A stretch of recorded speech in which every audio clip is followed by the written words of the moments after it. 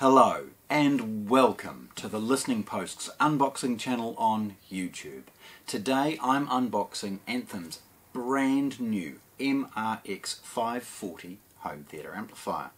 This 5-channel 100 watts into 8 ohms, but 130 into 6, so it's very stable, lots and lots of power, is a wonderful evolution of the predecessors that we've seen, like the 520s. There's a style change following the introduction of the STR integrated amplifiers. Unusually, this has a 7.2 channel processor on board, allowing you to add external amplification if you want to play around with Atmos or other additional rears. So cool, really cool feature set. On board though, there's IMAX, there's other key features, and we'll see this as we see the badges and other things along those lines. It'll do the 4K 60 frames, it's AirPlay and AirPlay 2, there's Bluetooth, so we're covering off now a really good world of features that Anthem only touched on in some of their older models. So, let's have a look. Right, firstly, Anthem packaging. The top and 2 sides, we've got scannable information about its model and serial number. This big bright sticker is across one corner, so it's very, very easy if this is in a stack to be able to see model information at a glance. That's awesome. Apart from a freight ticket, of course. So again, emulated on the other side. Like most Anthems, it's sealed with traditional sort of packing tape. Very, very straightforward to get in. And as always, if you can avoid it, don't drag the knife across the centre of the amp. To risk, of course, damaging potentially accessories and other things like that. Okay. So, looking at it, there's very clearly some traditional accessories, and we'll go into this one in a moment. Even a box with power cords and other things are everything you would expect. But there's something quite unique about the Anthem range, and that's their dedication to the room correction and speaker setup that most other manufacturers either sort of contracted out to other potential suppliers, but very, very few do it well, and very, very few do it well in-house. With Paradigm, Anthem and Martin Logan collaborating, they've created the eARC, or automatic room correction. They're in the 3rd generation, I think, and they now call it eARC Genesis, and this is brilliant. Now, with every home theatre amplifier, why I paused with the accessories, it comes free on board a substantial setup microphone and basic tripod for the purposes of properly equalising your room, your speakers, and all of those things and issues that you may face. This is on board. This is on board a really, really cost-effective amplifier. So it's wonderful that Anthem has made this investment. Now, apart from the fact that it's on polystyrene ends, if you want to see all of the bits and pieces that are in here, please jump into the MRX 740 AV receiver unboxing. I'm going to leave this one in the box, other than the comment that it's wonderful and such a affordable entry-level product that they still include some of the very best room and speaker correction on board. Okay, the amplifier, very, very easy to get out of its box. Okay. It's got some polystyrene ends.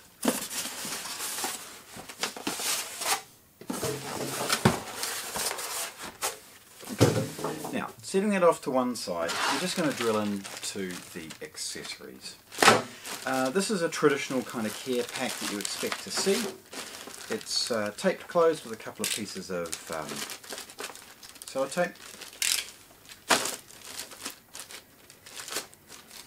Getting into it's very, very straightforward.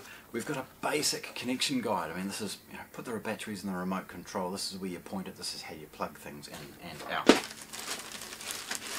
Bit of warranty information, including how to jump into Anthem's website and log in, and we've got a couple of big Wi-Fi antenna. Now, obviously with all of the streaming and internet capable things that are associated with our hi-fi industry today, getting good quality, certainty of your wireless is important. So they've included not one but two Wi-Fi antenna. There's in the bottom of the bag a set of AAA batteries and then the unit's remote control. Now the remote is the same as the one for the previous models. In fact, I think it's the same remote for all of the current range. It is everything it would need to be and nothing much more. Once the batteries are in, the ergonomic design means that it sits very, very easily in your left or right hand, and navigation of the basic operation is very, very easy.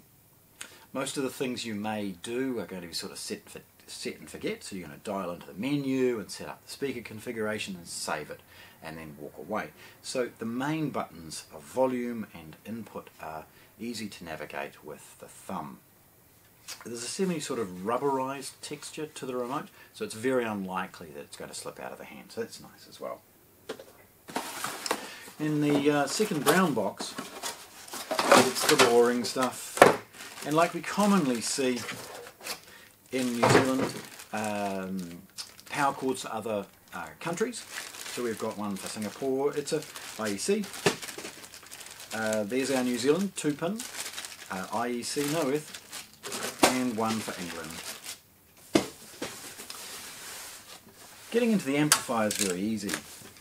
There's an oversized sort of poly paper bag, ensuring that it's very, very well protected in freight. Getting that bag off is really straightforward. Just sort of pick a corner, slip it over the feet, and sort of continue that process as you rock the amplifier and slip the bag off.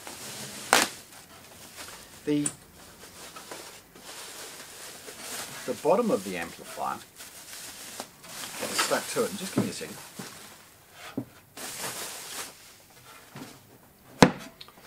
On the bottom of the amplifier we have two desiccant bags stuck in place.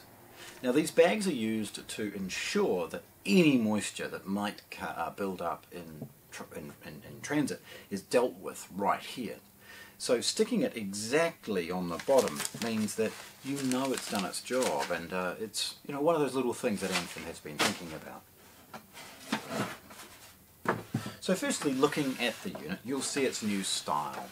So the 540, 740 and up all share the new style that they introduced some years back with their STR integrated amplifier. It means a very simple, elegant design, and with that a massive colour screen. So the first thing we see is the MRX 540 model number, and above it Anthem. This is protected with a little pull-away tag. Please hang around for some photographs. The on-screen display and other things like that is really elaborate and kind of cool. So I'll drill into those and bring up some of the setup so we can have a look. There's a menu and the ability to navigate that using next, input and other things along those lines. Navigation through the menu on the front display is relatively straightforward. Menu selects the menu itself and then you scroll through it. Is very, very straightforward, and making changes is really easy with the combination of the volume control used as a rotary encoder. As I said, there's an input and input left and right, mute, and then a main power. Now that's just a well, there's no connection to it. It's a relay telling the rest of the amplifier what to do. Beneath that we've got some of the logos associated with the sound and visual processing that this unit has on board. There's Dolby Digital and Dolby Atmos, Dolby Vision, there's the IMAX and DTS:X along with the HDMI and the eARC logos. There's a 6 1/4 headphone socket, and this model has Chromecast built in. Tilting it forward for a moment, and again, please hang around for some photographs. If I get the light right, you'll see the characteristic, almost iconic red circuit boards that Anthem have been using. Lots of ventilation, so you're going to have no issues as far as this thing from a temperature perspective. More ventilation on the side, and again you can see it's not very deep. This is only a 5-channel amplifier, so it doesn't need to be this big footprint. spinning it around and having a look at the back, this is realistically where all the key inputs and outputs come together and where all the magic kind of happens. Starting at the boring end, we've got the IEC power input, and with that a small fan. The main purpose of the fan is actually to keep some of the key components, including the HDMI processing board, a bit cooler. With 4K and other really high frame rate content coming available, the HDMI board runs hot and we want to make sure it's cool. This is temperature sensitive, volume sensitive, so the fan will slow down in quiet passages, making it infinitesimal as far as its noise.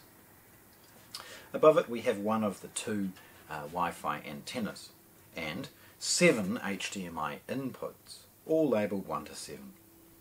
Beneath the HDMI inputs is a series of control, which is the RS232 IR and trigger control. You'll see an abundance of triggers, and this is because Anthem is very commonly added to with large power amplification.